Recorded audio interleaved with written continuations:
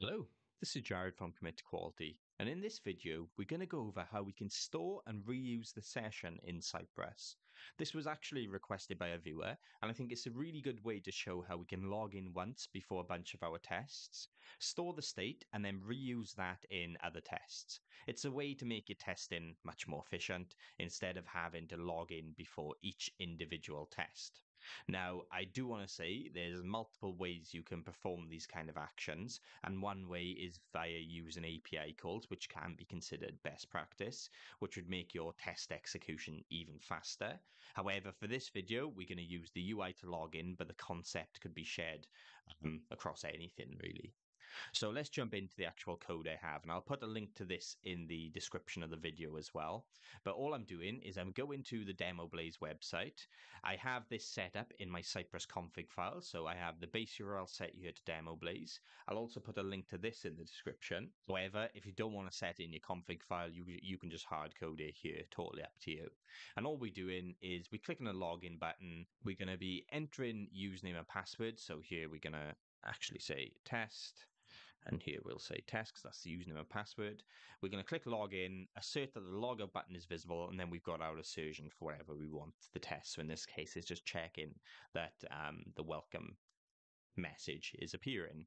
Now, before we do anything, let's go to Cypress and we'll make sure that this is actually working. Okay, so in example spec, which is the file we're in, we go in there, it's click and login, check in, log out is there, and also the welcome message is there. Perfect.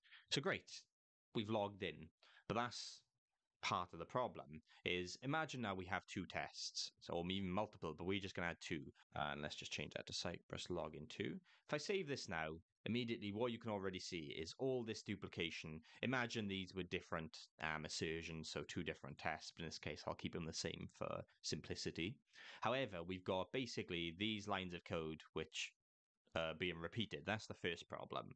Now, immediately you might be thinking, yeah, well, we can solve that. We could just use the before each. So let's do that.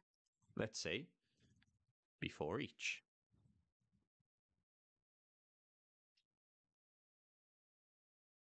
And I can cut all this code and paste in here. So we're only left with exactly what we want the test to do. Let me save that and we'll rerun this. And let's just show that we've solved the maintenance problem, but we haven't solved the issue where we're logging in twice before both of these tests. You can see it's doing all the logging on this one, and then on this one it's also logging in. But that's not what we're actually testing. In our tests, we have to be logged in to check this message, or you might be logged in to have to do something else. So that means, why are we logging in for each individual one when we need to do it once? And that's the problem we're going to solve now. So before we kind of solve it in here, I want to do this in kind of the best practice way. So I'm going to go to the support folder and open the commands.js file. Now, what this will allow us to do is add our own custom Cypress commands. So we basically extend in Cypress with what we want. So what I want to do is say Cypress.commands.add, and we're going to add our new command, which we're going to call login. And tell you what, as part of this login, we'll pass the username and password, even though we can hard code it in this case. Let's imagine you're looking at a system where you want to be logging as different users different times. So let's parameterize that. But we could also hard code it if we want. And inside here, all I'm going to do is take the code we already had in the before each and paste it into the Cypress commands.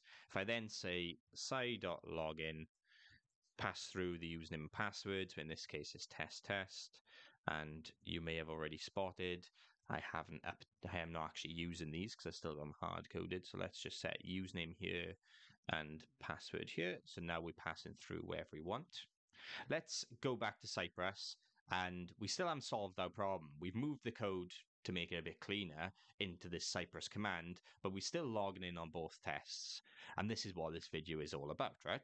How do we do this? Cypress make this really easy. They have a session method, which if I hover over it, it tells us here it save or restores browser cookies, local storage, and session storage data resulting from the supplied setup function. So basically, it's telling us what we have to do here. We have to pass through some kind of ID to specify what session we want to use. In this case, we can use the username and password to say this is the session I always want. So if you were working with different test files that need different users, which I'll touch on a little bit later in this video, you can save session for those specific IDs. So it doesn't have to be reused across everything. But let's keep this simple. Let's open this up and we'll say username and password.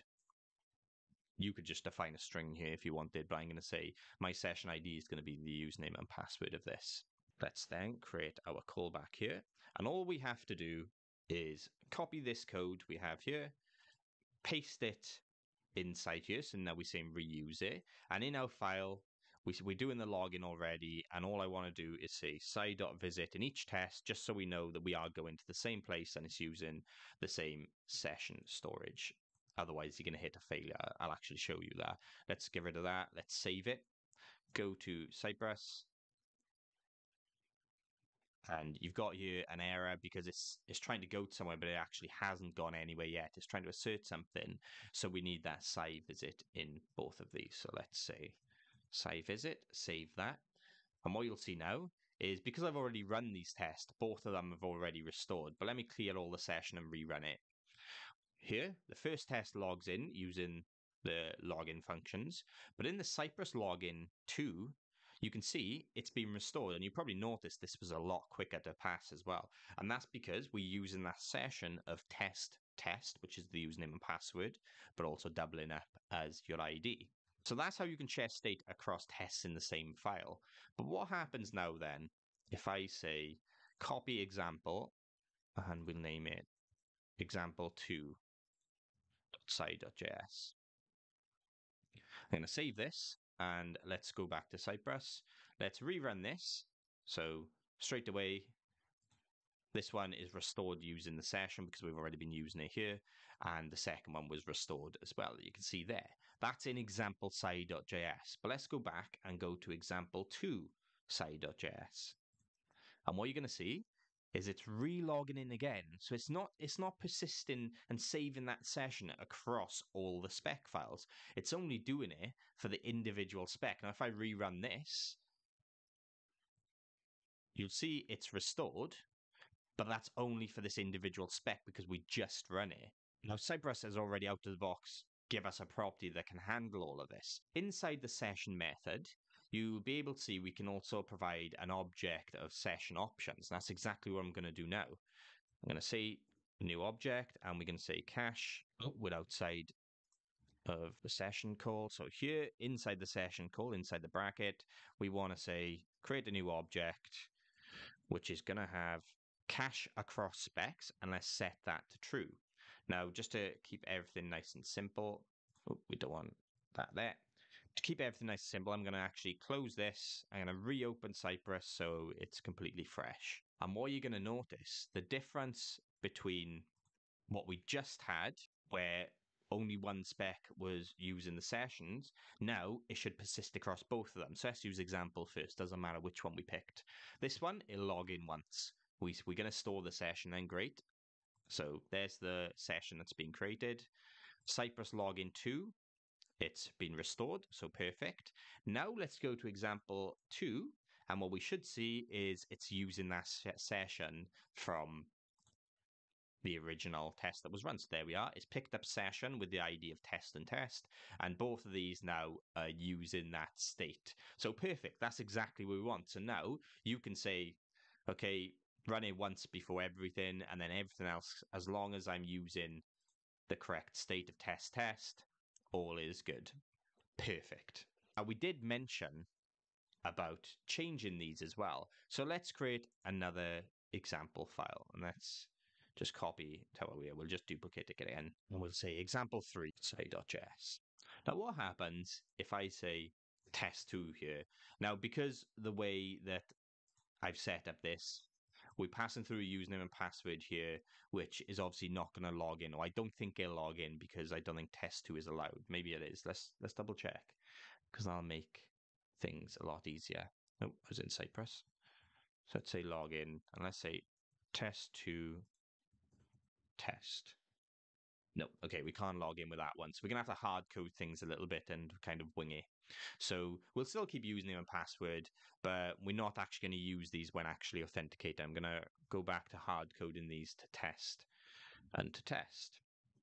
But what I'm going to say now then is I'll just change these data on the example 3. So we'll say test 3 and test 3 here.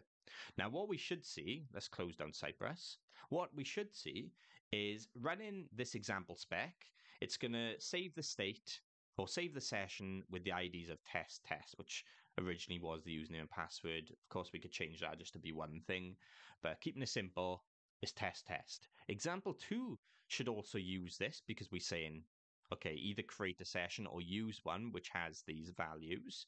But for example 3, because I've specified we want to create a new session with these IDs instead, we should see that this test file, it's going to create a new login again for us and save that session to these IDs. So you could imagine now that if you've got 2 different users, you want to use the state or the session of this one in example 2, but in example 3, you might want to use a different one. And then you can imagine you could have more files which are using test 3 user instead of the original of test user. So we've closed Cypress and let's just check that works. Go to end-to-end testing, start end-to-end. Right, so we should be completely fresh. So first thing, let's go to example. Of course, it's going to log in once here using session of test. Remember, I've hard-coded the values of the login, so it's always going to log in as the test user. You can see that one has been restored. Excellent. If I go to example 2, that should still be already logged in and restore the state, which you can see here. It's restored it because we're using this session of ID test.